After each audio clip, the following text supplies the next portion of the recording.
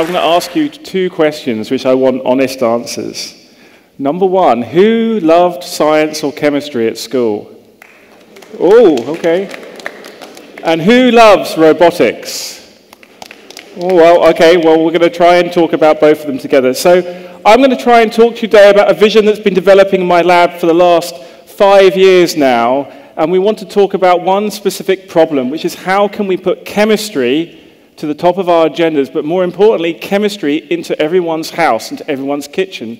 We already have chemistry in our kitchens if we like cooking, but how can we make medicine and diagnostics available on a much broader scale? But perhaps more importantly, how can we make drug discovery shorter? And how can we make these drugs more available? And the idea about using chemistry and computing together is to try and think about how we could program with this chemistry. I think there must be lots of programmers in this audience. Lots of people love hacking, love using software, compiling, making web pages. I want to make chemistry as sexy as hacking together web pages. But is this going to be tough? The thing is that computing is universal. In fact, more people speak the language of binary, or more cultures and more devices than any other language in the world. So you imagine the language of computing is binary, and that is made by software being compiled to that binary. And that binary code can be run on silicon chips, and now cheap Arduino boards are used in 3D printers, drones, robots, and hackers are having a lot of fun turning this software and this hardware into a new way of hacking. So I wanted to ask the question about how we could do this in chemistry, and could it change the world in which we live? And the problem about having universal chemistry is that chemistry is quite hard from a pharmaceutical point of view.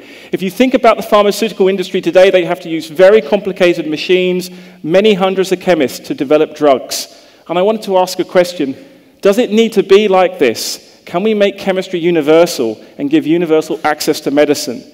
And obviously, this is quite an important point here in India, to get access, not just in the big cities, but in the villages, out in the middle of nowhere. Instant access at the point of need. The big issue that goes with this is that drug discovery right now takes 15 years to solve a new problem. And even worse than that, when the drug company starts making the new drug, maybe they'll only make it for 5 years or 10 years until a posher version comes, and then the manufacturing facility is deleted, and that drug is no longer available. So could we make this drug available for all time, the same way that MP3s allow you to get access to all of the music library? So this is a question that we wanted to also answer.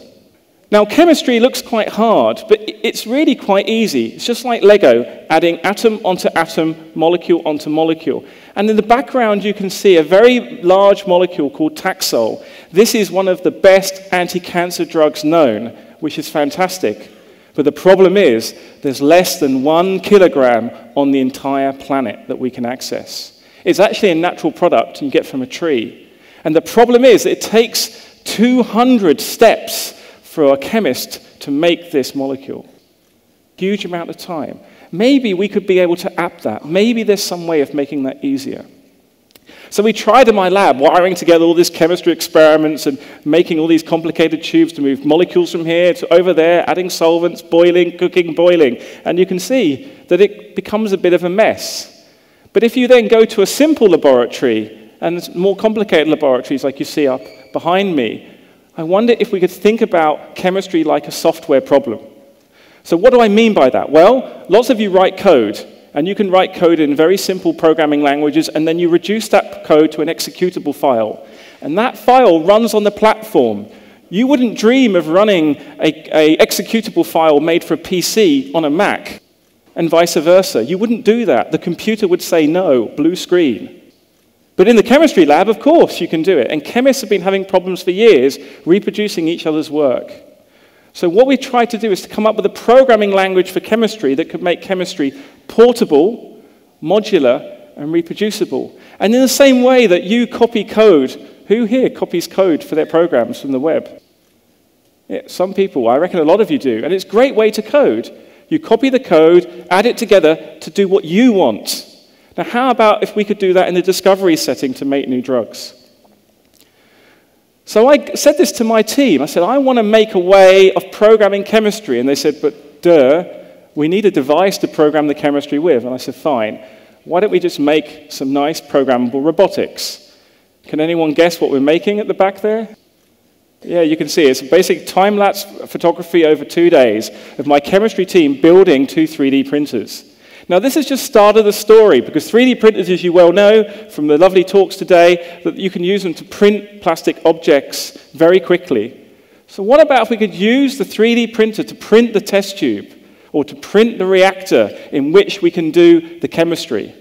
Now, the next step is then to use the 3D printer to feed in some molecules and get out a new molecule. So it's really like a robot that would do the chemistry for you. So if you're scared that I'm going to make you do chemistry in your homes from a textbook, don't worry. The idea is to have a purpose-built 3D printer that would do the chemistry. So how would this work? Well, what we've been doing in my laboratory is we've been taking standard 3D printers and rehacking them so we have a 3D printing part that does all the plastic part, and then adding on a chemistry part with syringes so we could play with the chemistry and start to do new steps for reactions. But really, this is not the end. This is just the beginning. It's okay to have some hardware, but we need some software, and we need a way to wire the software and the hardware together.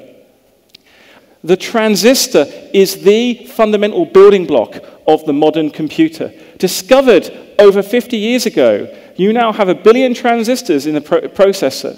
So 50 years ago, the concept of a processor was realized conceptually with the transistor. But it wasn't possible. In fact, you'd need to fill an entire football pitch with valves and use all the energy that the world outputted to make this processor work. But today, they work. So what we're trying to do is to make a universal unit of chemistry, a very small reactor that does every step that we want and we can wire together.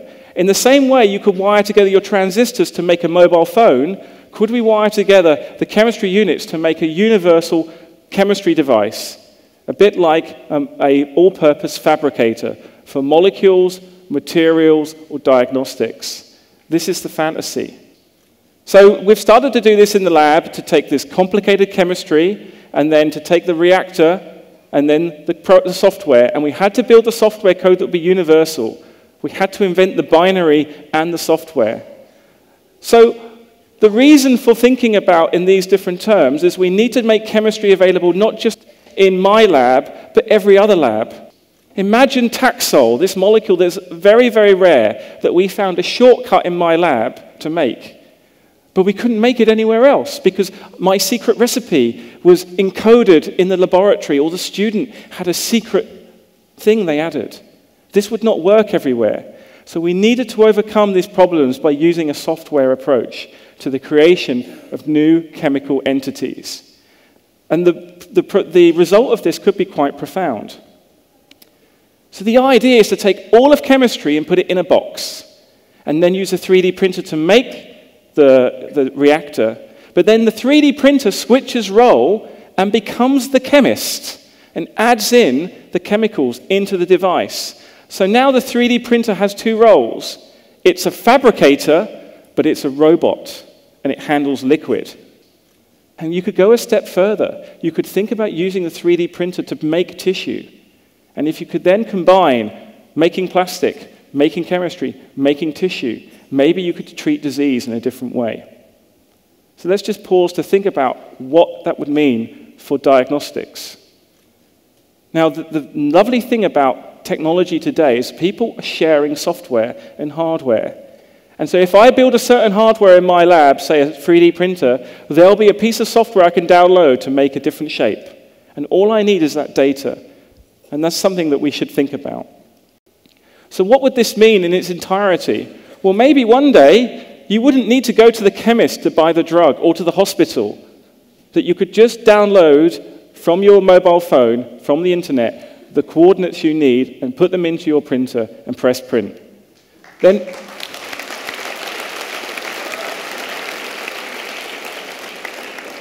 so maybe you could make your own headache pill.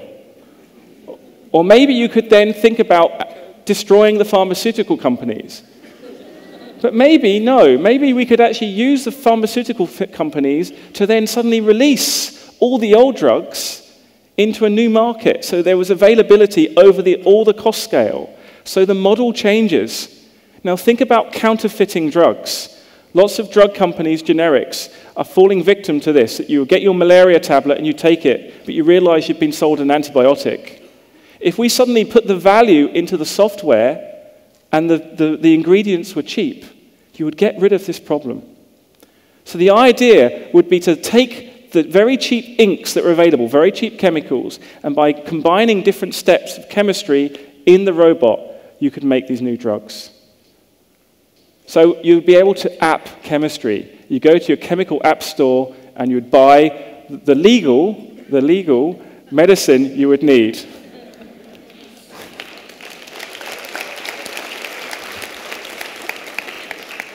Now, of course, this is a very long and grand vision, but before you just dismiss it, I would ask you to go back to the transistor. The transistor is well over 50 years old, and we didn't get computers for 20 or 30 years in our homes, but they existed in other places. So maybe firstly, the 3D printing system will be in a lab, in a biochemistry lab that doesn't want to go to all the trouble of making complex organic molecules because they want to check with DNA. But one day, it will be in your home, I guess. But what would it really mean? So you could print your own medicine. So you would have apps for medicine.